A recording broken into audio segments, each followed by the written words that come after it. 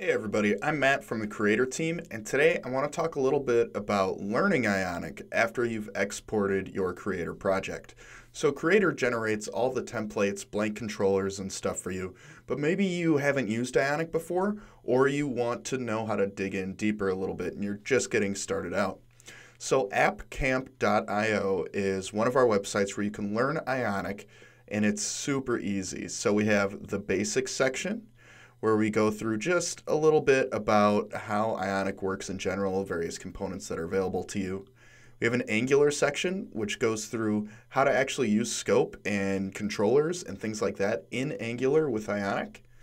Then we move all the way to user interface, which goes through different things like lists and how to do a lot of the stuff that you're used to in applications, action sheets, modals, pop-ups, all of this stuff so that you can get in and add that additional functionality to your app. And then on top of that, fetching data from an API, posting JSON data, other networking stuff like that. All you have to do is sign up for free, and this is going to walk you through in browser, so you don't have to set up anything on your computer to use AppCamp. In browser, you're going to be able to edit Ionic stuff, play with it, and try it out as you go along. So check out appcamp.io if you're looking to learn Ionic and you're just getting started.